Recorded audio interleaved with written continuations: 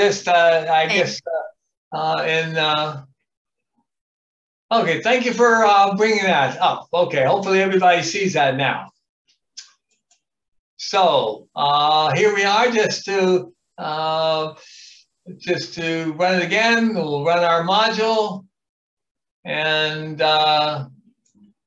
if we look at that, we enter guess, and we say a 9, and it says sorry, and then we say, oh, we typed something that accidentally is a letter, and we get this message that says a valid description of what happened, but not very instructive to us as programmers, but not exactly helpful to the user who may want to continue on the game because he accidentally typed a erroneous letter. So we say, okay, what can we do to make this a little more friendly?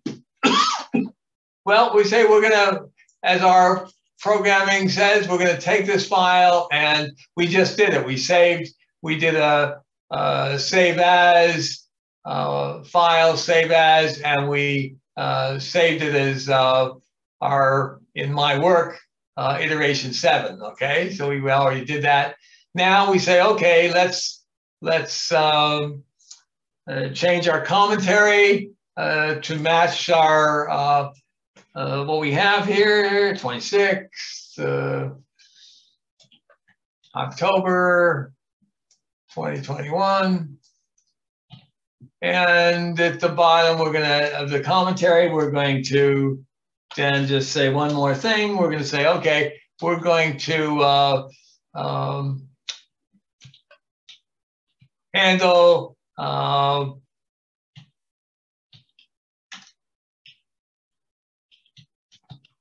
illegal inputs. All right, so if we could do more, but let's do this for right now. So illegal inputs, we're going to do something that tells the user they typed an illegal number and try again. So essentially, the thing, if you notice in the problem, well, bad is it got the input, I, is certainly a legal set of characters, but it's not a legal integer. So what one does, and this is a very general approach in Python, there's a such thing as try, which essentially says, start something, or try this something, and if something goes wrong, go to what's called the except section, which we will get to in a second. But it's a clause, so it's indented, everything's indented. And then except, and that says the try is going to try whatever's in this indented section, and if there's something wrong, and it doesn't matter what, but if something's wrong here, it will jump to the except section. If not, it'll just fall through and you will do what you hope to do. So then we say, okay, well, what do we do here? Well, let's say we'll do a print, and we'll do a formatted string, and we'll say, I don't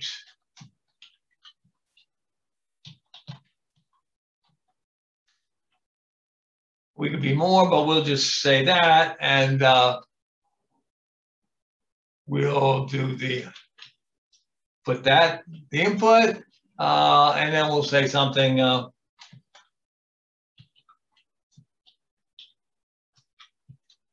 again. And then, of course, we'll do a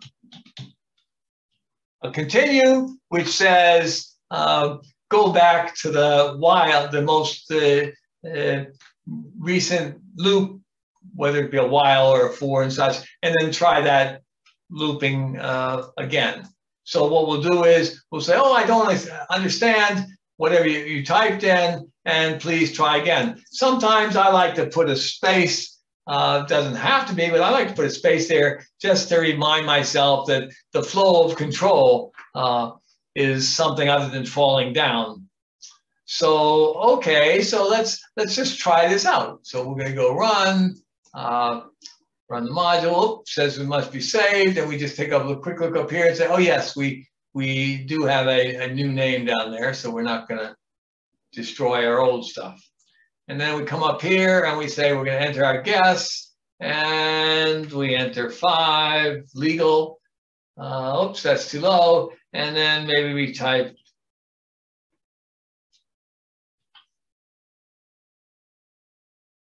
it says, oh, okay, and then it enters again. So I guess we should have said like 9. And so on. So that looks like it has done what we want. It's if I try something else. And of course we could do, use a programmer could do whatever sort of description you want. You could say this is not an, D is not an integer, blah, blah, please try again, or something like that. Or you could quit. You could put a break here and say, sorry, your input is, I don't understand it. I'm quitting now. See you later. But in this case, what you might often try to do is, as a programmer, is make your program or game, in this case, a little bit more forgiving. So in case somebody accidentally types a illegal character, they can, you tell them about it and they can just try it again. So this try with whatever you try, and this can be very, we'll show you later on another variation of that theme of, so you can try all sorts of things, and if you get an exception in this case, you will go to the exception, and you can even have except can be even more general. In this case, anything, any sort of exception is going to come to this except, but there are other ways, other things where you have only certain exceptions do this and other exceptions do that, and so on. So anybody want to ask a question about that? Is anybody perplexed? That's what we had to do to add to make our iteration going from just handling everything we handled before, but now also handling the situation of checking for an illegal input, if you will, illegal, something that's not essentially an integer. Anybody have a question?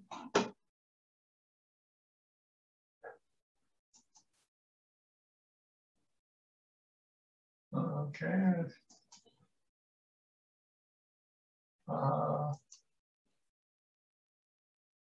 Okay.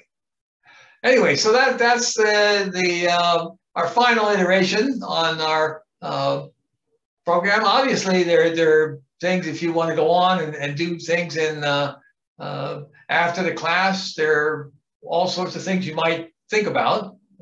Anybody else? Anybody have a question about or a suggestion of what could we do as to make a more robust or more interesting game?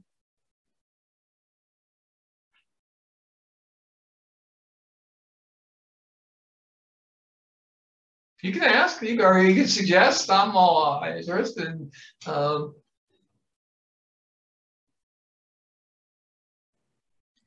Anybody want to suggest something? Yes? Yeah, I don't have any suggestion, but I have a question. If we type the number instead of number 1, we type 1 with letters, it will also not accept our guess, correct? That's right. It only accepts a string of characters that Python can convert that string of characters to a legal integer. So okay. Now you could make a program. You could make a program that might that would be an interesting addition. Make a program that allows people to type not only numbers but words. 1, 2, 3, 4, 5. That might be an interesting idea. But yes, currently our program is restricted to accepting only a string of characters that can be interpreted as by Python as an integer, you could certainly make something that is more powerful. Any suggestions as what one do? I mean, one aspect I've thought about, in fact, I think I have an example of one. Look, if you look through the exercises, by the way, there are lots of little files that occurred to me as possibilities. We didn't cover in class, but you may find interesting if you just go hunting through there. I believe in one of the iterations that I put out allows you to change to allow the user to change the high or low limit. In fact, I think maybe it's just high limit. Anybody have a suggestion as to what you might do to do that? I think when you change in my case, when you ask for a new game, I think I put in an option for the user to change the maximum. So if they wanted to do this game for the numbers from 1 to 1,000,000, they could. You can also add a counter so you can keep track of how many games somebody has played. Say that again? You can add a counter so you can keep track of how many games someone has played. You're right. Yes. One thing is you could check for how many guesses it took, and people could use this as a wagering vehicle, whether you beat somebody else. That's another approach, a little bit more sophisticated. It may be a little trickier, but you might keep track of the time and tell people how long it took them in real time to get to the answer. But yes, those are sorts of things that, game players, I mean, our game designers, if you see all the sort of games that are out there, they spend a lot of time thinking about ways they have games that work, and then they have ideas or thoughts as to, how exciting those things are. And that's the sort of things that you find in programming, by the way, is often you have a thing that, quote, make it work, and then people look at it, use it, try it out, play with it, and then you say, well, gee, what can we do to make it more exciting? And those are sort of the ways the programs can essentially evolve, and programmers, and that's one of the reasons for writing your programs clear and concise, if you will, because often after it works the first time, they change. And if you can make your program easy to change, then you will have less headaches when people say, gee, could you make your program do this? And that's often, if you're in the programming business, often the sort of thing you get into the habit of trying, because if it's not easy to change, and often it isn't, you still sometimes have to change it, but you can sort of have a sort of less stressful life for every time you can make it easier to change. And it is amazing how often Python, by the way, is a very popular language in that it makes, compared to other languages, it makes a lot of things easier to change and to evolve. And that's often the thing that people use and like about Python, and why people, I mean, there are things that people don't like about Python, mostly that some things can be done faster in another language, but that other languages can be harder to do. And so sometimes you can use Python to get things working, and then you can have a discussion as to, in a production environment, is it worth it to use another language, programming language, or maybe Python is still fast enough, and so you can continue on. Okay, any questions about this our iteration, our 20 questions program overall? Hope people had fun trying it out and making what they could make work. Certainly in the future, if you find any questions, you can certainly ask me. Okay, let's see. Okay. Well, remember last week we talked about files and how you know, files were a very powerful concept in programming, and Python allowed you to use them and work with them. One of the other programming or examples in the homework was sort of a search, a file search program. And if we just look at the solutions directory, we'll just go over that. Remember, that's a file search. It's just a simple file search that scans a text file we're talking about here, just like the files that we've put our programs in. And we loop over the file and essentially search for a string. So in fact, if we just run it, we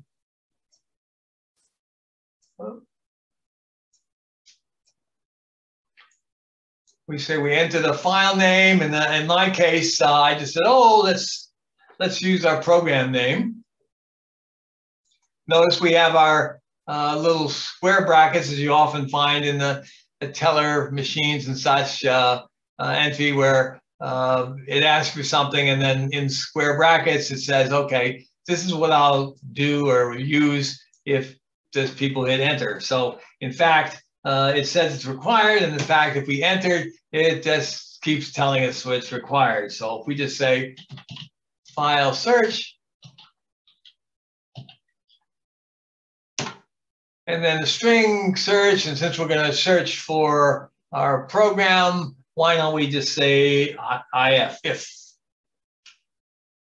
And so sure enough, our program looks through this file search file and checks to see if there are ifs in any of the lines, and sure enough, and it prints the line number it finds it in. And in fact, we could just check ourselves to see if it will you show line numbers, which I find very handy sometimes, and we'll say, oh, let's see, 11. Did it work there? Oh, let's find it if there. 13, I found it if there, and so on. 17, if 19, okay, and 30.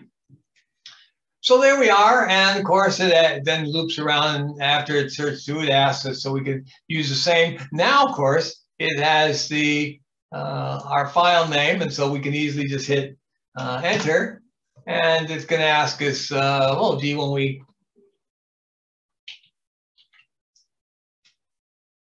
and sure enough, it searches the same file for another string.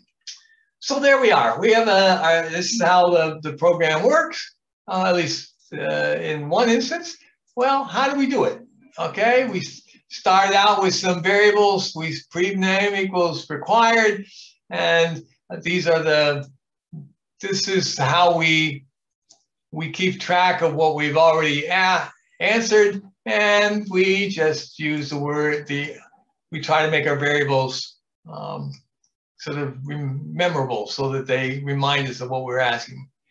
And then we do a loop, and we use our input, and of course we put the string, our prompt, and inside we use a formatted string with the F, and we put our little, in curly brackets, we put the value that we want to show up. And then of course, if the file name is returned by input is empty, then of course we stick in the previous name. And then we check to see, well, if the file name is required, then, oh, gee, then we hadn't really set it up yet. So then we use our continue, which goes back to the while. And then after we got the name of the file, we do similar for the search string with all the same sort of things, getting to the input statement, checking for empty, and then checking to see if it's required. If it's required, then we'll go back and ask again. And then, of course, when we get by here, we say, okay, we're going to save this search string as the previous search string, so that when we in the loop, we'll be able to allow the user to see what string we've asked for, entered before. Then, of course, in our little loop, we're going to go and go through the file. But in this case, we use our try here because in case something happens when we open a file, we want to essentially check for errors. In this case, we're going to check for a specific error, IO error, which is, in essence, most likely the file didn't exist. And in fact, if we just run this again, we say, okay, our file name, let's say,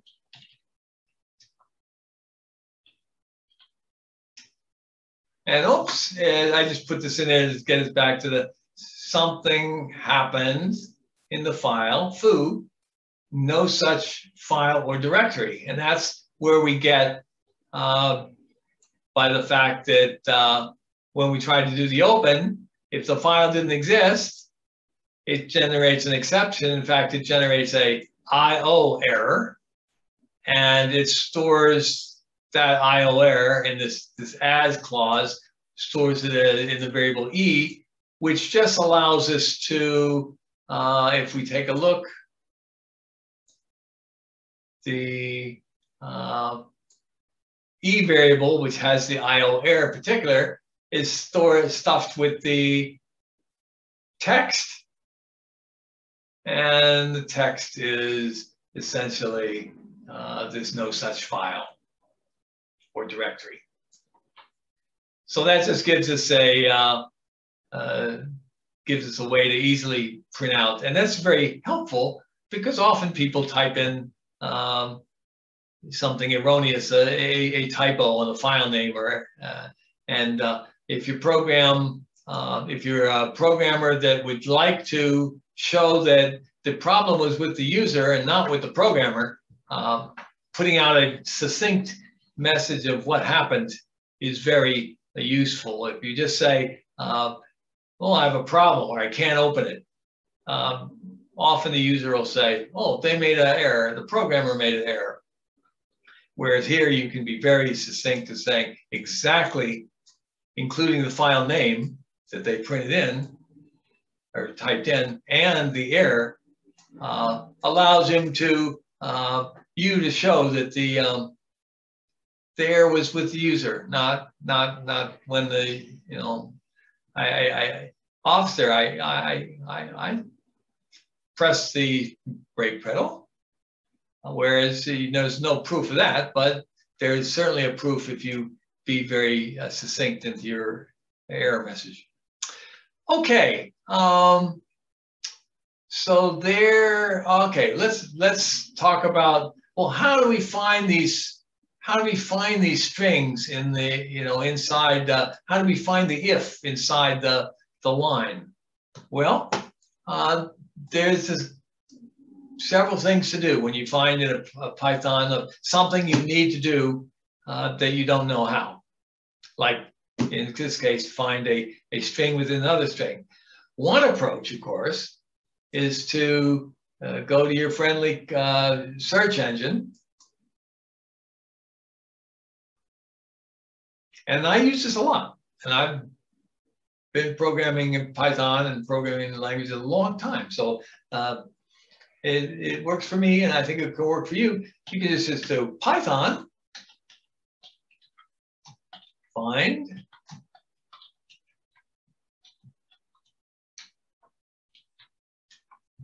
And we go here, and often it's they say, a couple things. Let's just take a look at the first one.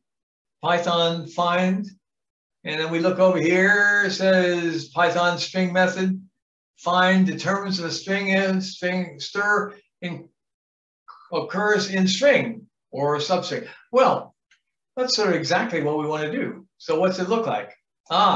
Very much what we saw in classes, where you have an object such as a string, which we read from a file, dot, and then you use one of the member function, find, and in fact, the string you're looking for inside.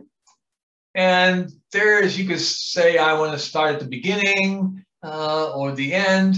Well, you don't need to do too much here, because you're going to just, in our case, we're just looking if the string appears any place. So we can just do, here we do for the lines in fin. So this is just going to iterate through the lines of the file. We're going to keep track here, of course, the line number. And we're just going to use the string that was passed back each time we do the for. And we're going to use the dot find string method. And we're just going to search for the search string that we had asked for.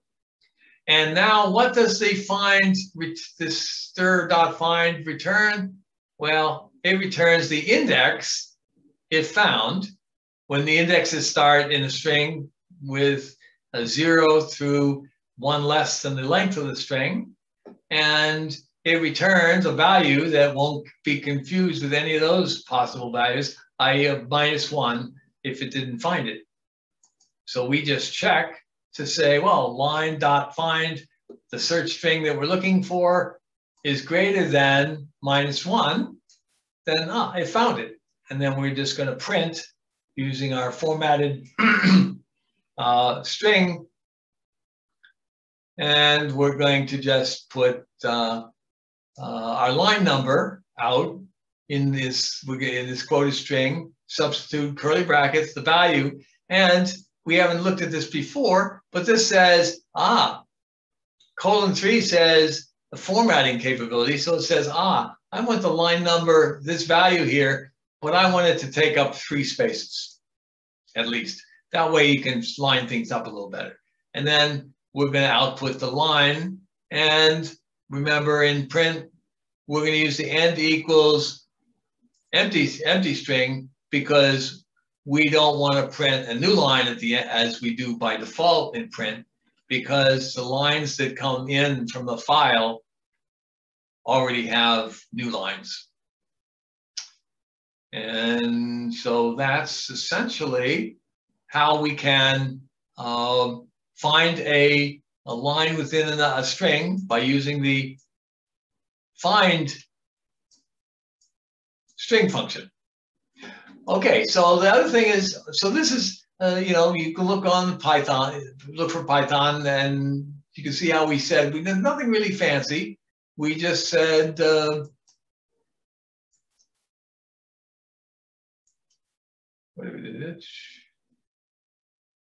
we just said Python find string and string. Nothing real fancy, but the search engines are pretty fancy, pretty robust, and they can take a very succinct list of words and try to find something. They do a pretty good job. Now, that's one way of finding out something you were looking for. But let's say you say, oh, you sort of know find. It's sort of it's a string function, but I'd like to go find a little bit more, and maybe I don't want to go on the web. Maybe I'm on the beach and I'm not connected. Well, you have the help and Python documentation. You can look in modules, and let's take a look at string. And let's see, string. Now this is a little tricky because I was looking for str, but for some reason they sort of lumped that in here in the string. So a text sequence type, str, is probably a good place to look. So you go to string, you click on that. And then if you could search for find, we'll just go down. We all find all sorts of cool little things. If you want to look for how many times a certain string appears in the major string. In our case, you were just looking for a find. And if we look closer here, let's see, somewhere here is.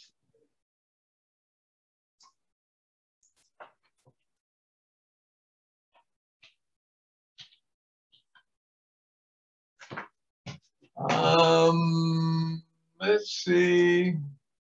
I think it went too far.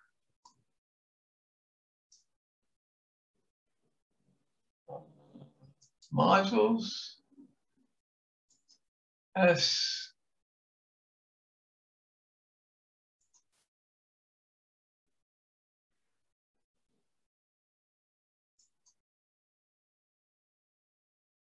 And I think if we string methods, there we are, find. And that's pretty much what we found on the net, but it was a little bit longer. But if you wanted to find all the little details of things, if you know it's a string function, or you just want to look around and see what sort of functions you have, there are strings to there are functions to format strings. There are functions to create a centered string within just a plain string within a certain length of a certain width. And there's just a whole slew of ways to find information about the Python standard library, of which the string functions are one of them. Okay. Any questions so far? So that's our search function. For example, one could say, well, gee, I want to look for I want to look for strings that are case insensitive. I want to be able to find name as NAME, lowercase, or capital NAM, or all capital, all caps. You might think about as an exercise, how would you take this function here, your file search, and how would you make it search for strings that are, and print out strings that are case insensitive? You give it a string and it prints out all the types of strings that are included, no matter what capitalization is present. Okay. Any questions so far? Any questions with this? Okay. Right.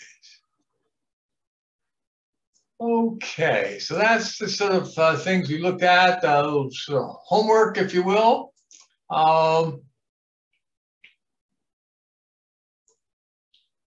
Let's see, I think I was.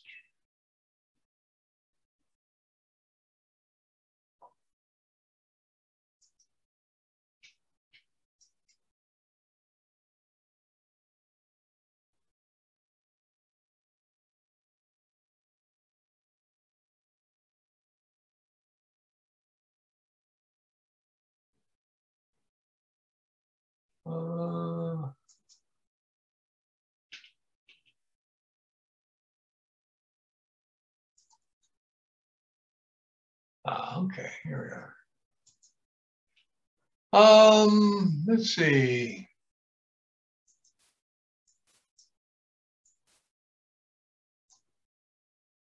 Okay. Okay. All right. Now, well, we talked about graphics. We've talked mostly about text, although we've done a little bit in a Turtle over the class to show pictures. We'll show a little bit, just a touch, to give you a sense of what's available. Don't expect to, right off make super fancy graphical pictures, but you may find yourself wanting to do that.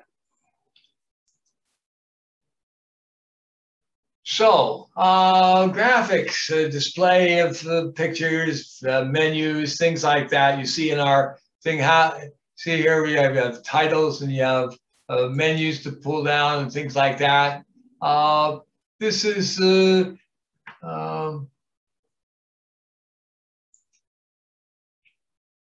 sort of thing we talk about in graphics. And there's certainly a number of choices in Python. TK-Inter is shipped with Python. That's what I use. I've been using it for a few years now, mainly often by this class, because I wanted something that if I had examples, they would be available right out of the box. And it is. Now there's WX-Python, which is an alternative. Some people think it's better, but it must be installed. You have to go and look on the net and see how to install it. It's beyond our class limits, but there are other graphics capabilities that are available. So TK-Inter, it's an interface to what's called TCL or TK. It is these are TCL and TK are available for other languages. It's available for Perl. I believe there's a Java interface, so it is available outside of Python.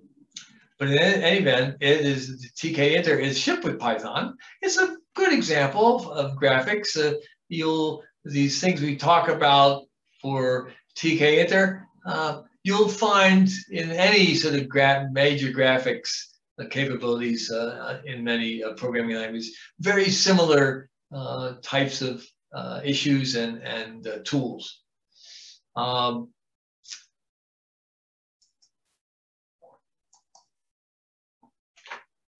So another thing about graphics, it's event-driven. Instead of doing a lot of if-then, while loops, you'll find, and the structures, you'll often find that you'll set up, I want this to happen if this happens. And that's what we mean by event-driven. You'll set up events, and you'll set up what are called like handlers that will do something. Somebody presses a button or clicks the mouse, you'll call a subroutine or function, and it will do what you want. Object-oriented, well, as we talked about it, its graphics is very heavily using classes to make objects so that you can sort of do things in graphics, and then you can also modify that, and you can talk about the object without having to deal with a lot of the innards. Let's see.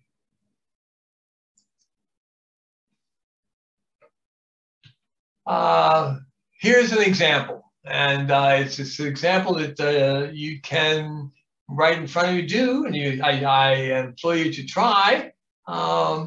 Essentially, we'll go and just say, okay, here's a case where we'll just go recent files, and do we have something?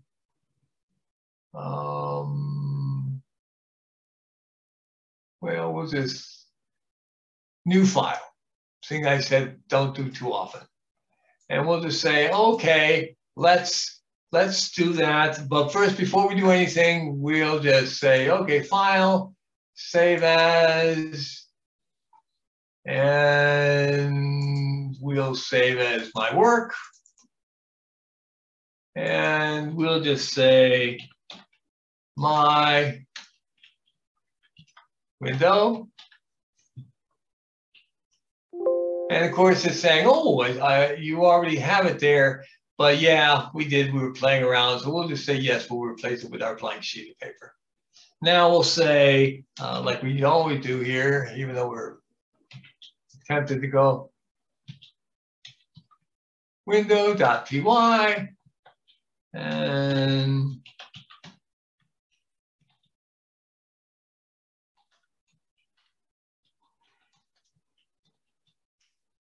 and we'll say,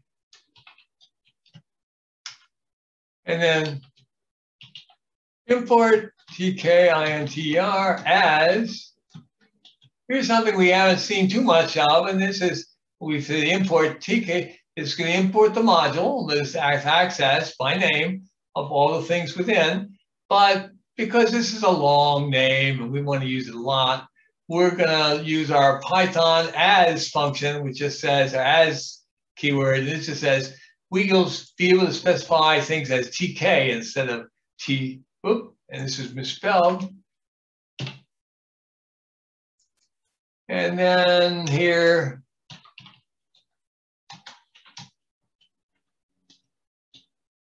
and this is going to take the object, produce an object that's the TK attribute, and we're just going to save that there, and then we're going to use it. Root dot main.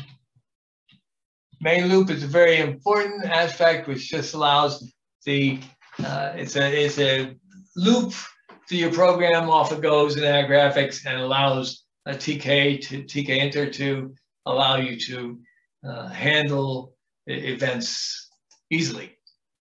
So we just run this, and you should.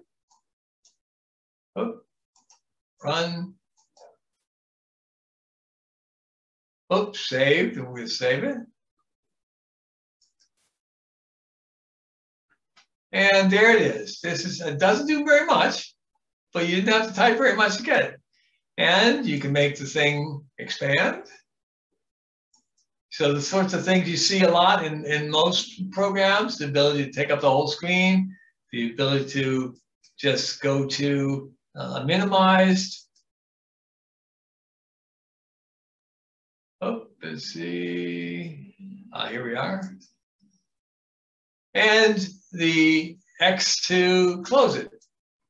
So that's, we have the simplest graphics program I know of. And there you have it. And so that's the sort of thing. It allows you to do a lot with very little, because all the stuff under the hood has been done for you.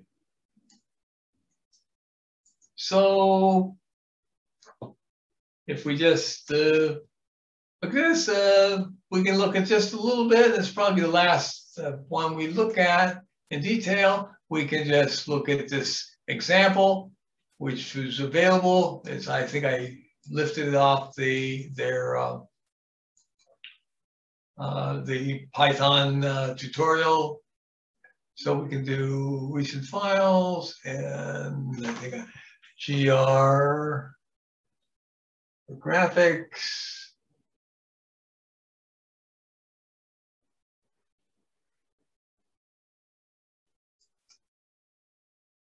So here's a very simple, the next level, import TK. We've seen that.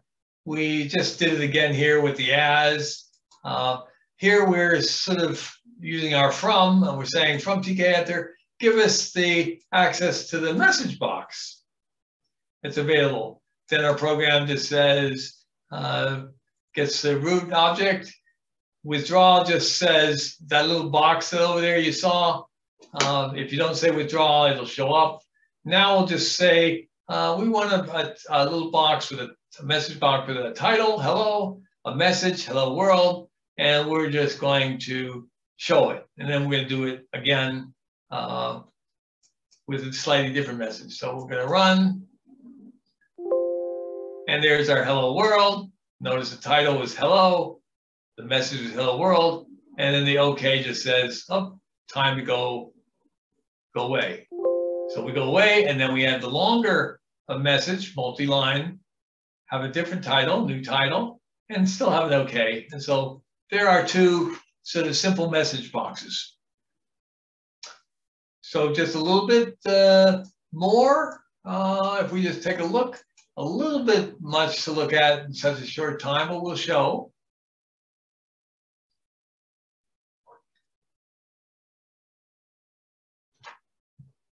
And I think this is what was sort of taken from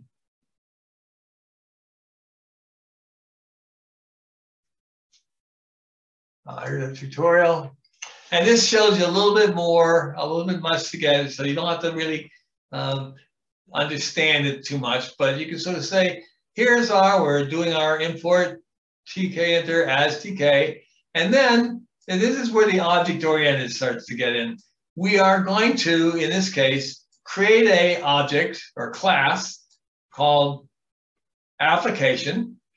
It's just a name we picked, and things that Python and TK enter allow you to do is we're saying, okay, application that we're creating is going to be everything that the object that is available from Python frame is plus what we use.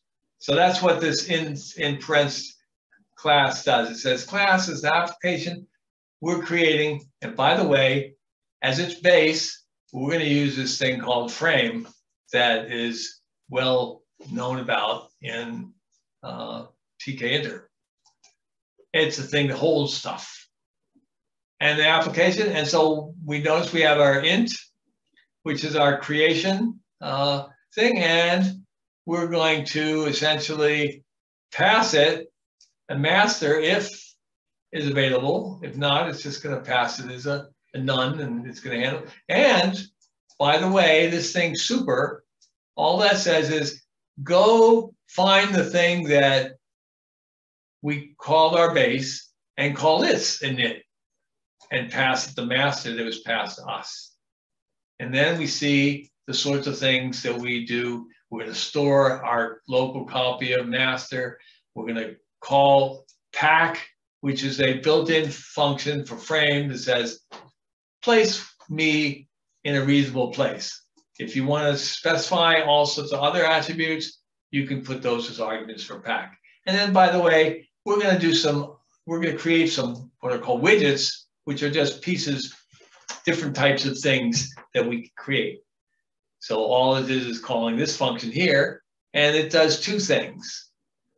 It creates a button, and it creates another button, and it does two things. In this case, it stores the text for the button and the command for the button explicitly in sections of the hi there that was TK. In this case, it shows you a much more slick thing. It says, okay, call TK button, the button, and it has some parameters, the text, the foreground color, in this case, the command. And what the command is, that says, call this guy if this guy is clicked. And in this case, we're going to pack, and we're going to tell it, I want to go to the bottom, just like up here, we packed ourselves at the top. And notice in this hi there, we had a command, say hi, and that command is just going to print out. Here's our setup, here's our class, we get our root, we create an instance of our class application with master essentially as the root, and then we just call main loop. So we just take a look at this. And there we are. Notice it has two buttons. The hi there button and the quit button. If we say, we click on the hello world button, it prints, it goes to the message hi, say hi, and prints that out. If you click it again, it'll do it again, and so on. If you go to the quit button, it's going to call the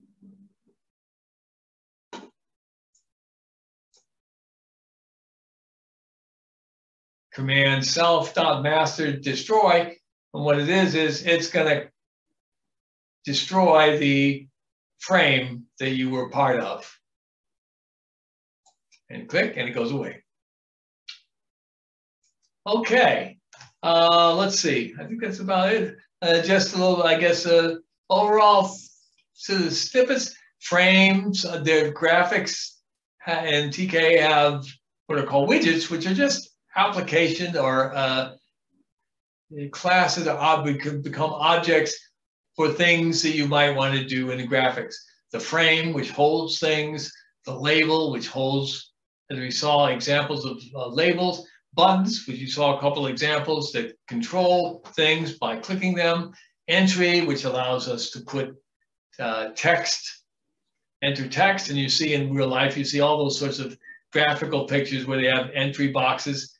Those are probably caused, if they're in Python, you use entry or something that was built from an entry. Text allows us to hold all sorts of textual things, good for building editors, for example. And scroll bars, even you see here where you build things for the moving, you see scroll bars on the left to the right or the bottom that allow you to sort of move around. Okay, and I think, and then there's an example in that, if you look, there's a graphics Hello World tool, which I won't go in because it's a little bit more. And let's see. And then there's if you Python tutorial net, there's a Hello World more online, an example. Okay, let's see. We're about, I guess we're there. We're at the end. I was going to talk a little bit about debugging, but I'll just do just a small snippet. Often the programs are complicated and it's hard to get them right the first time or the second time or the third time. But often a way to do things is programs are sort of moving through the program. If you put print statements in the program, they can often help you see where you are, and then you can make decisions. Sometimes if you have too many print statements, it's noisy, and that's a sense you can often put those print statements in if clauses, and then you can just essentially set variables to turn on and off those print statements, so you can minimize the printing so it doesn't get too noisy as far as seeing. Another thing, you can break up complex operations into pieces. That's often a good thing to do if things just turn out to be too complicated. They also help the thing if you can print the results of the pieces. Sometimes that'll give you a hint as to where it's going. Using descriptive variables. Variables like X, Y, Z were great in algebra where you only had a handful of variables. In programming, you often have a lot of variables, so it's really good to make your variables descriptive so you can remember what they mean. We haven't gone on, and I don't think we'll probably have time, but essentially in the eDial program that we'll be using has the capability of allowing you to do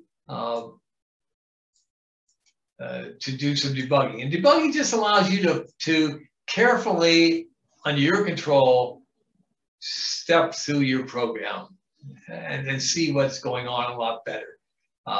In general, you often do the shell. You say debugger, it comes on, it shows you a little control, and then you can go here and say, oh, I want to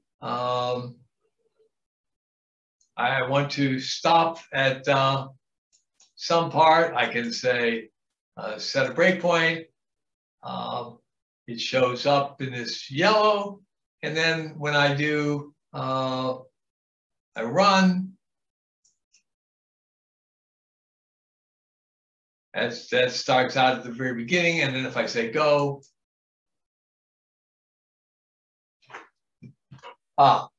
if you click on the source, then it will show you better what's going on. Let's just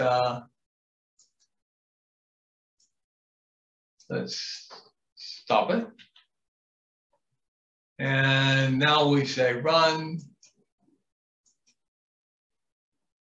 Now it says where you are, and you can say, oh, I want to step over things.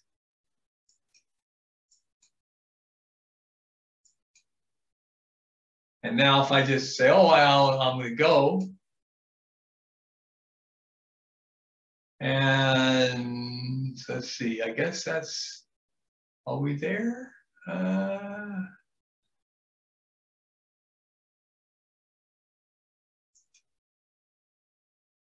Okay.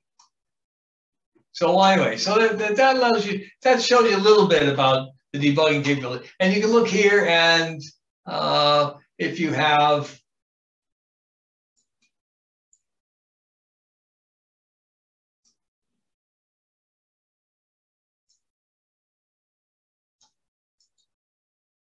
you can sort of see where you are, and you can see variables that are listed here by name and their values there. Anyway, so that's something you might, virtually any good programming environment is going to have a debugger, and we have to include idle there as a possibility. So you can, but often at our level, writing a clean program is more important than trying to figure out how to do all the debugging, because the debugging usually means that we were not thinking too clearly. But it is there for your use if you find yourself needing to find out what's going on, and just looking at it and reading closely hasn't borne fruit. Okay, here we are. Questions? Comments?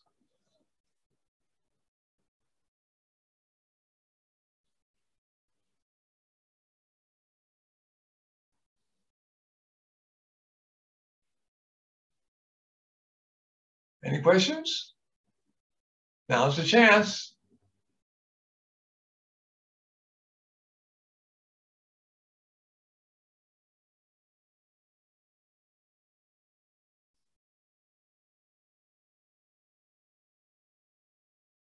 Once, twice.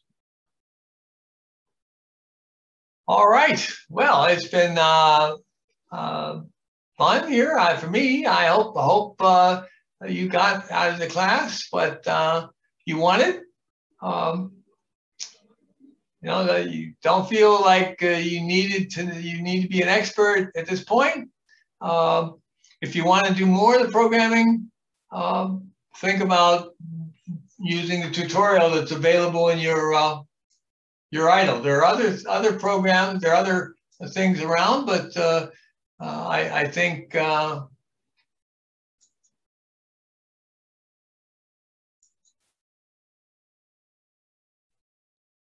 and there's the Python tutorial, and it's probably still be not so difficult, but time taking. But I think it's worth thinking about. There are other books. There's let's see. Just said it is learning Python or 1,500 pages worth of, actually 1,500 pages each in 2 volumes. But there are other things available. If you find yourself looking into something and you want some advice, feel free to give me an email.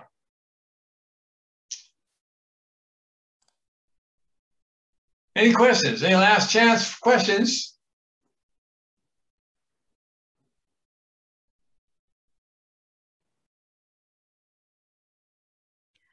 Hi, Ray. I don't have any question, but I just want to thank you. This was You're very welcome. Helpful. You're very welcome, and good luck. Hopefully, you know, you learned something, and if you want to continue on, there's lots of things out there. And you have a lot just sitting in your, on this Python tutorial, for example. Thank you, Ray. You're very welcome. Thank you, Ray. You're very welcome, and good luck, everybody. Thank you all so much for participating in the class, sticking through. I know 7 weeks can be a lot, but it seems like there was a lot covered also. So hopefully this was educational as well as fun. That was the goal anyhow. Yes, yes. I mean, remember, a lot of people gone through years of programming courses, and so feel like what you're looking at is a result of many years of development. So we just hope that you give you sort of whet your appetite, if you will, with our introduction, and mainly the fact that you haven't dealt with programming too much before makes it more. Doesn't make it impossible, but you have to. You'll have to spend more time looking. Anyway, I think we're there.